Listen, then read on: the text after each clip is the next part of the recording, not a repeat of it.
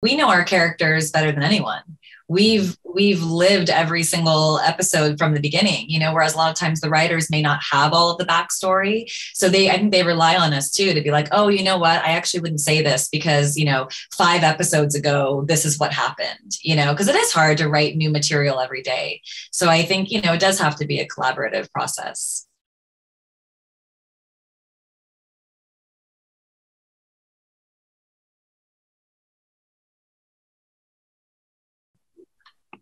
Welcome to the SAG-AFTRA Foundation's Conversation at Home program. I'm Jim Halterman from TV Guide Magazine. Today, we are going to dig into The Young and the Restless, which is celebrating 50 years on the air. Congratulations to everybody here. It's a pretty awesome feat for any show to make it that long. And I feel like the show's just getting started. So we've got a lot of great people to talk about the history of the show. So let's introduce everybody. First up, Melissa Claire Egan. Hi, Melissa. Hi, how are you? Hello, very good. Then we have Sean Dominic. Hello. Christel Khalil. Hi. Beth Maitland. Hi, everybody. Thank you for tuning in. Yeah, Joshua Morrow. How's it going? Brytni Sarpy. Hey. Michael Graziadei. Hello. And last but not least, head writer and executive producer, Josh Griffith. Hey, Josh.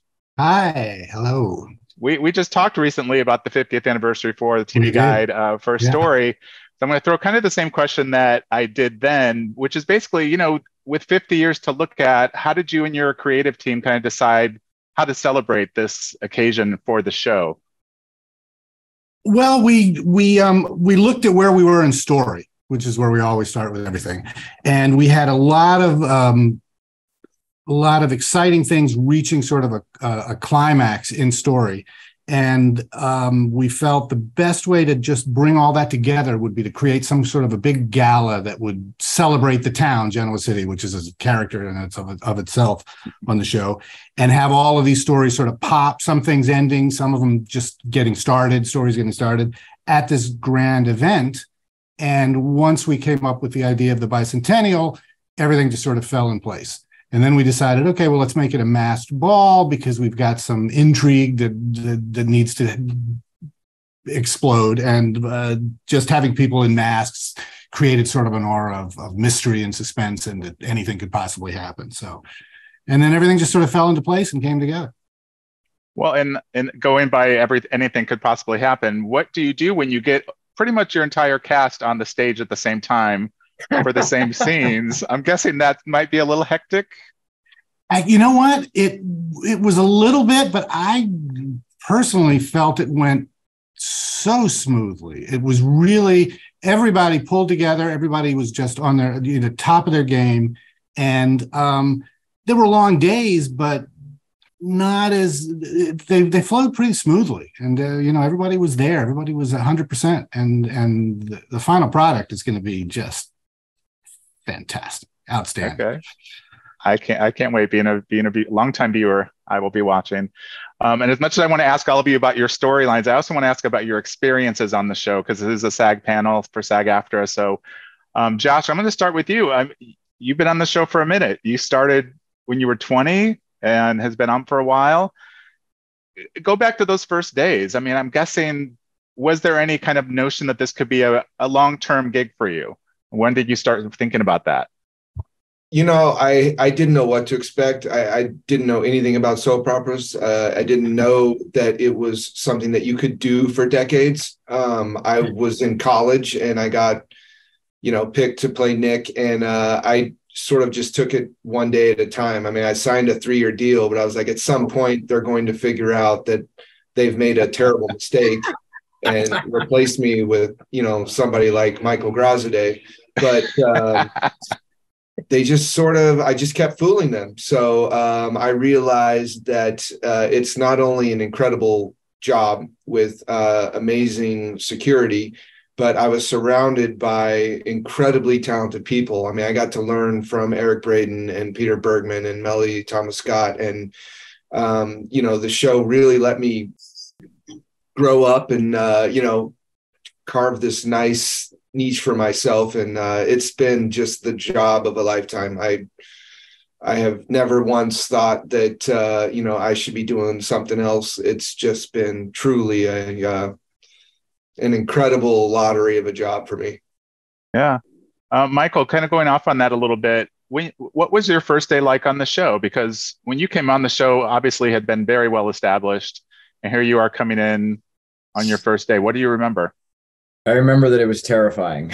It was, there was so much material. I was the third Daniel. They had hired one, got rid of him, hired a second one, got rid of him. And then I came in. So not only did I start immediately with new scenes that had been written, but I also had to retape some of the scenes that they had done with the other actors. So it was daunting, but it was trial by fire, and I couldn't have been brought into a more warm and welcoming set and environment. I mean, the cast here, I feel like we really are like a family, for lack of a better word, Yeah, I think that translates every episode I see. Christel, you had worked quite a bit before you came onto the show, but did anything prepare you for what working on not just a daytime drama, but Young and the Restless would be? Because you already had done a lot, but then you come into this world. What was that like for you? Yeah, it was completely different. I mean, the pace of how quickly we tape, you could get one rehearsal and then you pretty much have to be on it. It was pretty intimidating, and I was working with Victoria Rowell, and, she had been around forever in soaps, and, I didn't know about the soap opera stare. So I remember at the end of the scene, I walked away and they're like, no, you have to look and stare. And so I kind of learned that pretty quickly, but yeah, it was definitely an adjustment for sure. Was there anybody that you kind of could lean on in those early days? Because it's such a fast pace. I don't even know how much time you guys have in between scenes, but was there anybody in the cast or producers that you could kind of lean on just to get some help if you needed it? Yeah, I mean, Christophe St. John, who, played my dad, he was my number one right away. And he really kind of sheltered me and helped me. And, he was always like a dad figure for sure. Okay. Josh, Griffith, is there a thing you do with new actors when they come in the show? How do you actually acclimate them to the pacing and everything if they haven't done daytime before? Well, it's like Graz said, it's trial by fire. You really just have to hit the ground running. There's no easing into it. So that's where you really, the actor can make it or break it. If they can keep up, they can be a great actor, but if they can't handle the pace, then this isn't the genre for them. Yeah. Fortunately, we've got people that showed they can handle the pace. Yeah. Yeah. Beth, I actually remember seeing Tracy for the first time on the show. I've been watching that long, but I remember, it was kind of also opening up the Abbott family, who, was just starting to get established. And of course now is one of the core families, but what were those early days for you? Kind of feeling your way with this character and this world you were in? Well, the show was in transition, and they were phasing out a couple of families and bringing in new families. And so I was very fortunate and continue to just be amazed every single day I get to show up and do this, that they picked me. And so it was a really interesting time because they had Jack, Terry Lester played Jack at the time. They had him established already. They had brought in one John Abbott, the patriarch, and he didn't work out. So they had hired Jerry Douglas a short time later. And so when Eileen and I started, Eileen Davidson, who plays Ashley, my sister, we started within just a couple of days of each other. When we started, the guys took us on. I mean, we would go out for dinners. We would go to Terry's house and sit around the piano and sing and cocktails, and they saw this opportunity, and they realized that the more relationship they could build with us, the faster we would be a real core family, a real established relationship type influence in the storyline. So it worked, and here we are 40 plus years later, still around. And so it was a little mind blowing because of the pace we talked about. But in those days, we had a lot more time to actually do more than one take. They really were investing in this family. So they worked with us a little bit. The producers would come out and give us notes, and we could do it over again and kind of find our way. But I think it's a place where actors can really have to have confidence and really have to make full commitment all in every minute. Yeah. Did you feel the pressure of that your first week or two on the set, having to kind of throw into this world? Joshua, I'd never watched a soap opera. I didn't have it. I was from theater and like music comedy and stuff. And I didn't have any idea what I was getting myself into. So I just, braved it out. and apparently it worked. Okay. Michael touched on this a little bit, being an actor that comes in for a role that's already established. And Sean, you did that with the Nate character. Can you talk about, first of all, how were there challenges in that, kind of taking on a character that's established to a degree and making it your own, but then also staying true to that character? He was definitely established. I don't know how much he was able to show as the character. So I felt like I could bring more of what I thought to Nate, to the character. But it was intense. At first, when I first came on, I would start reading comments. I was like, ooh, don't do that. Better. And, you'd have like 20 great comments and one comment not liking you. And that one just sticks out. So it was good. And I learned not to read comments, That's important. Josh Griffith, I wanted to ask you, when you do have a new actor coming in for any role, and the roles are the character's already established, how do you guys craft that as writers to kind of lean into the strength of the new actor coming in, or do you just kind of hope that they catch up to who the character is? Well, I think it's a give and take, and it's sort of organic. You just sort of see what the actor brings to the character, and with Sean, with Nate, it was a perfect example of he coming in and watching his dynamic, his approach, his personality led us to want to sort of reinvent the character and take Nate in a different direction, which has worked out very successfully, moving him away from the medical field and into the business field, which is kind of more what the core of the show is anyway. So seeing what Sean brought to it kind of sparked the idea of, oh, you know what, we have an opportunity here where we can kind of reinvent things and move in a new direction. Okay, got it. Melissa, you had come from another show, another daytime drama, which you could think, oh, they're all the same. You just hop from one to the other. I'm guessing that's a pretty naive thought, but can you talk about, being in one world and then coming to another? The productions might be different. What were the differences that you had to kind of get adjusted to?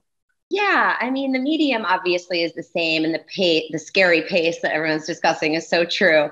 That part's definitely the same, but it's like a different family, and Y&R had always been known as the #1 soap. It was very prestigious. I knew some people from the show, which made it a lot more comfortable to jump in over here, but no, it's definitely different. It's not only, everything about it is different except for the pace, but both incredible shows. But yeah, it's like jumping into a whole new different family and different world. Yeah. Brytni, we've already seen Elena go through a lot since she's been on the show, as all these characters have gone through a lot. Is there something you would like to see her go through? That, Josh Griffith's here. You could pitch him a story right now. But all the time. Hit me. I think that Elena's gone through a world of relationship drama, and we can put that somewhere in the back, especially with what's going on currently in the storyline. I think it's time for her to delve into her own inner workings, her own inner demons. I've always wanted to see her have some issues we kind of touched on her being tired all the time and not being able to really handle the stress and strain of being in the hospital world. So maybe we touch on she has an addiction problem with medication that she has access to. And, that might turn into who knows what, but something where she's dealing with her inner demons would be great. Okay. I noticed Josh didn't write anything down there. So I don't know. Right here, Joshua. All right here. I'm already thinking Nurse Jackie. Nurse Jackie. Yes. There we go. I've always wanted an evil twin, but that would be a lot of work. That'd be like double the work. Double the work. You get paid twice if you play two roles? No.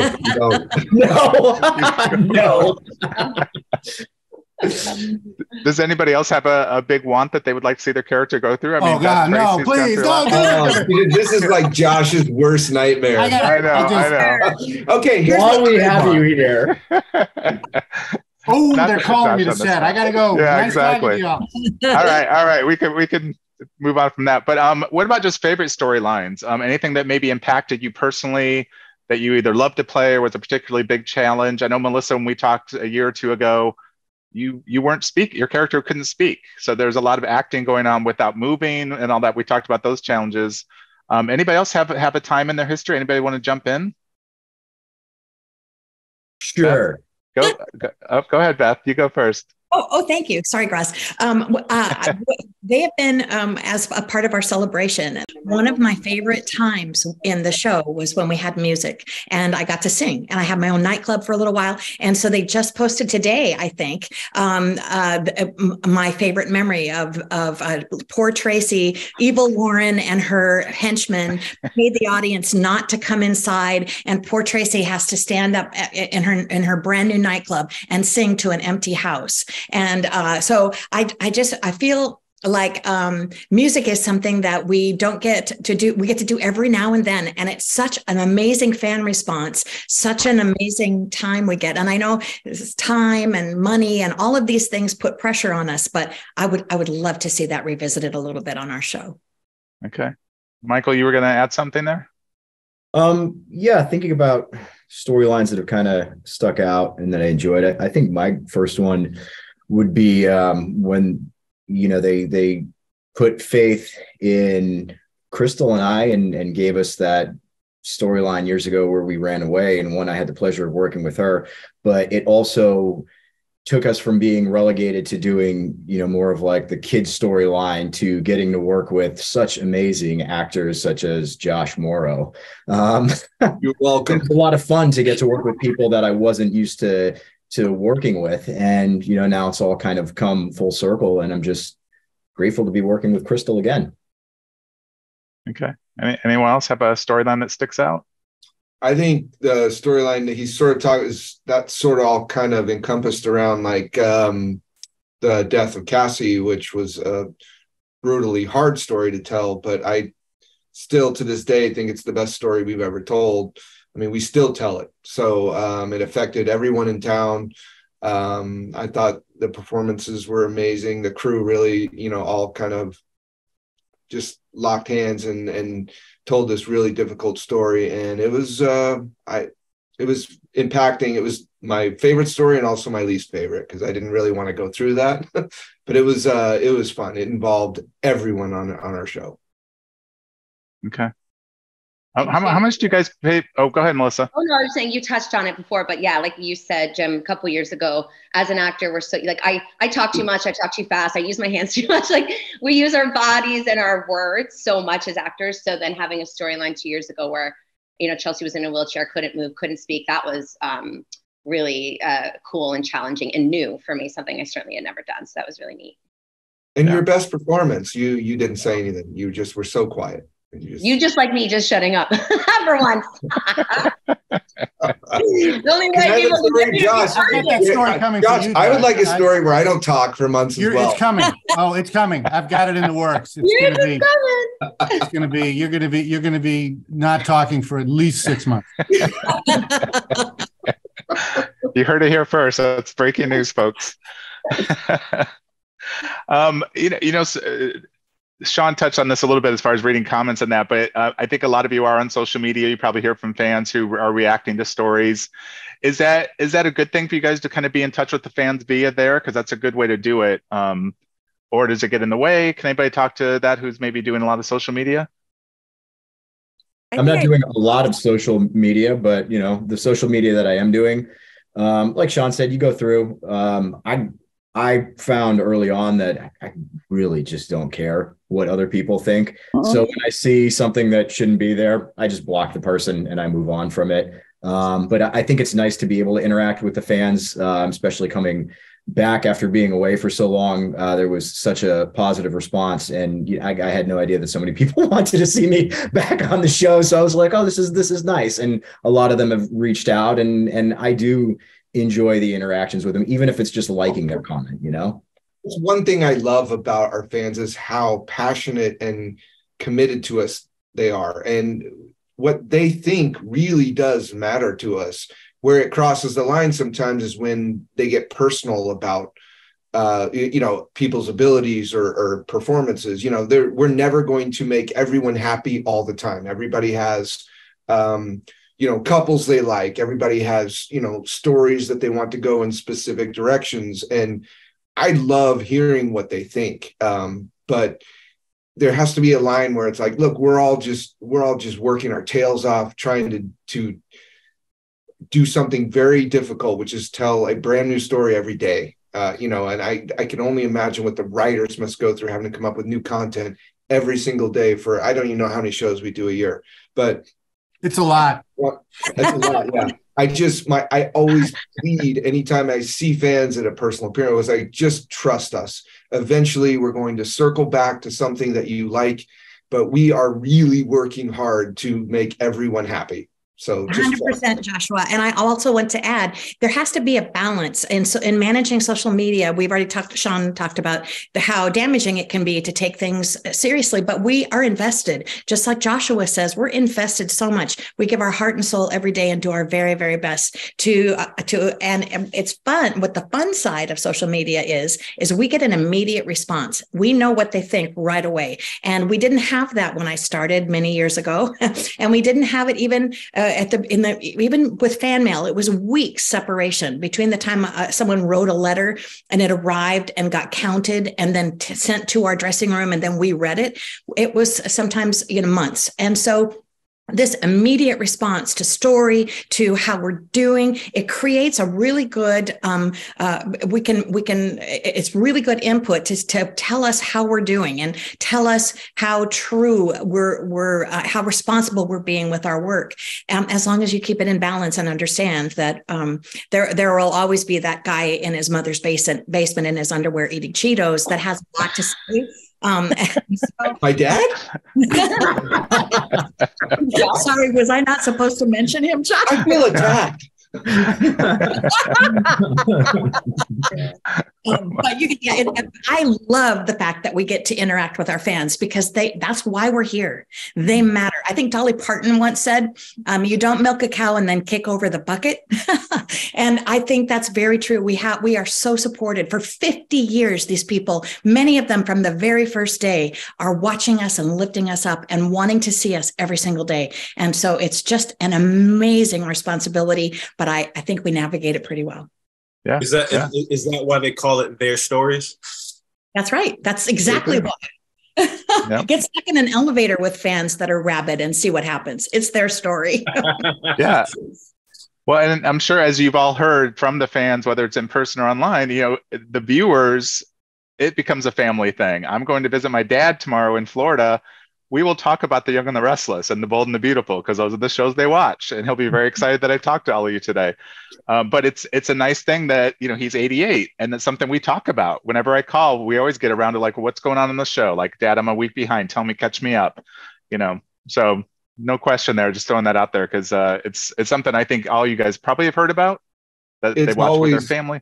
Always my favorite interaction at any of the events I go to when a grandmother shows up with her daughter, and they're standing there and they're all smiling. They've handed it down to each generation. They talk about the stories. I mean, I love that more than anything. Yeah. Okay. I wanted to ask, a lot of you have been on the show for a long time, but then you've come and gone, done other things, and then you come back. What's it like when you kind of are in the cycle of daytime and then go out and do something else for a while, whether it's primetime or theater? Do you feel like those training muscles from daytime help, or is it a kind of a jolt to the system when you're doing a whole other genre, maybe theater? Anybody have an experience they want to share? Everybody chime in, but I think that if you can do daytime, you can do anything. Okay. Yeah, Beth has it. I mean, I like to dabble into a lot of other projects, and I find that having training in daytime has helped me immensely with all of them. Everything else is easy, to say it very plainly. I mean, like when I did an episode of New Girl, and my God, to get through 3 pages, it took an entire day and I couldn't believe it. It's like it's seen by now. That's the thing too. You go to you go work on another show and you hear people complaining because there's 3 pages of dialogue for the day and you just want to slap them. And it's too many takes. It's like, we're doing it again. Let's go. One and done, baby. Didn't you get it? 1 take. Let's go. I'm like, oh my God, this is a whole nother world. I get to zone out and just keep going, keep playing. That's what I had fun with. I did a project with Brytni, and it was, I forgot how the other world outside of soaps is. I'm like, oh, we got time.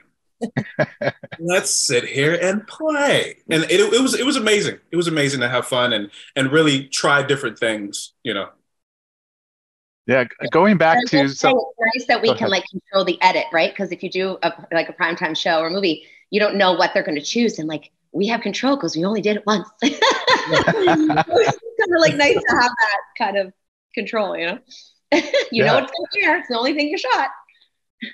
I'm always fascinated because you guys joke a lot about having so much dialogue, which you do, and it's just a part of the job. What did you do early on in your career to kind of make sure that muscle was always solid and could deliver? Christel, did you have any tricks to kind of do that, or were you just somebody that could get dialogue down pretty easily? No, I mean, I think it's like a muscle, right? Like the longer you're doing it, the more you're, using that muscle, the easier it gets. So yeah, at first, I remember when I first came on the show, I was learning my dialogue a week in advance. And now it's maybe a day, maybe 2. But no, I think, it just gets easier and easier as you do it. And people are like, oh my God, how do you memorize so much so quickly? And it's like, well, you would probably too, after a while of practicing, and, you kind of develop your technique of how you memorize, and then it just becomes second nature. And what helps is, you start to know your character more and more and more, and the flow of your storyline gets easier and easier. I still do a week out though. I'm not Yeah, what would Sean, I'm with you. I do a week out. I even it's not like intense work early on, but I read everything at least a week before and read it every night just to lock it in. I love this. Yeah, me too. Right, Josh? Right, Josh? Everybody has their system. Yeah. Josh, Morrow, what's your system? Since you do have a lot of pages Sunday, what's your system? Oh my God. I show up in the morning, check it out, 12 pages, no problem. 30, ouch. I have developed a pretty good short-term memory when it comes to this. So I do not take my work home unless, there's times when you're like, all right, the whole show is yours. You're like, oof, all right. Because the worst thing for me would be feeling like the crew was waiting around for me. I absolutely love the speed and the pace at what is required for us to effectively do the show. I find it very competitive. If I don't get something in one take, I'm sort of bummed out because I take it as a challenge. I want everyone in that booth to go, we got it. So I really aspire to get everything in one take. So like everyone, I mean, we don't have the time. It's just a matter of logistics to do like what Sean was referring. You have all this, these opportunities to whatever. This is a serious business. You get one rehearsal with the cameras and then you go. And I would say 85% of the things we do are in one take and then we're moving. We might do another one because of a technical issue or some line drop, but we really are a very smooth, efficient machine here. And I think when, sorry. I'm sorry, honey. This is a SAG panel. So I imagine that many of the people that are going to be watching are actors. So this is a really important, I think, aspect of doing daytime. Everybody has their own style. Everybody has their own way that they work their process. Joshua has one of the most amazing brains. I have never seen anybody do this. He literally, I don't know if it's photographic memory or I don't know what it is exactly, but he does exactly what he described. He can look at the material and know it. I need to work on it a little bit, but that's what's great about this. It's everybody's own process. But he's right. I tell people that are new, if you don't like the take that you're doing, you have to fall down, because they will take it and that's the end of it. Or curse. Don't start out like Josh. Don't start out like. Yeah, I do not recommend you using my process. It's been crafted over 29 years. So it's at least a 20-year process, right? Yeah. And that's what I was going to say. I'm like, the one main difference with soaps versus doing other projects is that we're actually living these characters' lives in real time. You know, like I've been Lily for 20 years. So there is no, inner work that I have to really dive into. Obviously, if it's something more emotional, more intense, there's a little bit extra work, but a lot of it is just right there for us because we've been living it, whereas when you do a new project, you're kind of diving into this character, you're learning about them, and you maybe have, a few months to kind of do this. But for us, it's every single day. And I can talk about Neil and all of that emotion is right there because I've lived with, Neil for that amount of years. So I think that also helps us, handle the pace that we have to do. Yeah. What advice would you give to actors coming into this world about speaking up? Because it is a well-oiled machine and things are moving fast. But let's say one of you or an actor just has something that doesn't feel right, like the dialogue doesn't feel right, or it's not being, you don't think it's true to your character. How do you kind of advise people to speak up, especially when it's like, I don't want to slow things down, but I need to ask somebody about this? Do it at the right time. Don't wait till the last minute. Yes, please. Yeah, it's a collaborative. At least a day. Collaborative. I mean, I can go. We usually meet in the morning for blocking with the director and the stage manager and the actors. And Josh Griffith is usually standing. I always really respect the hell out of him for that. He's standing back there. And if there's something you don't like, you have the director and your executive producer right there. And the three of you or the other actor or whatever, you can be like, I think we should adjust this. And like, they're never like, no, they will always work it out and we, figure it out. I mean, Josh had me rewrite an entire script this morning. I had to do page one rewrite for him. It was literally 50 pages. That we right there on the fly, right, Josh? Yeah, it's a unique skill we have here. Anyone else have anything they want to add? I think that they respect it just because, we know our characters better than anyone. We've lived every single episode from the beginning, whereas a lot of times the writers may not have all of the backstory. So I think they rely on us too, to be like, oh, you know what? I actually wouldn't say this because, 5 episodes ago, this is what happened, because it is hard to write new material every day. So I think, it does have to be a collaborative process. Yeah. Just don't start out trying to change stuff. No. Who are you? Who of my panelists here today, who has really good memory and can remember what your character has gone through? I mean, Beth, your character has 40 years of things, but can you remember every little detail? Or if anybody, Josh, can you? Probably. I mean, if it was like a trivia game, I'm pretty sure I could pull up almost anything you asked me. But I think Christel said I don't even feel like I'm acting anymore. I feel like Nick and Josh are sort of this gray area, so I know my character inside and out. I remember what he's gone through. I know the writers and the producers trust us, to get the jobs done. And we do. We crush it. We do. We crush it. I know. It. I feel like celebrating 50 years, you guys are just getting started. So I'm just going to say for myself, thank you for this wonderful chat. It was great to get all your feedback on working on the show for all this time and what's coming down the line. So thanks for your time. And for the SAG-AFTRA people watching, thanks for your time watching this. Yeah. Do you guys want to do it again? Let's pick a date in August. We have many open days in August that we could do this again if we want. Can I get one of those? Can I get that signed? I want one of those. Yeah. My dad needs one, Josh. You could send my one his way. All right. You guys, thanks everybody for doing this today. It was a lot of fun. Thank you. Thank you. Thank you.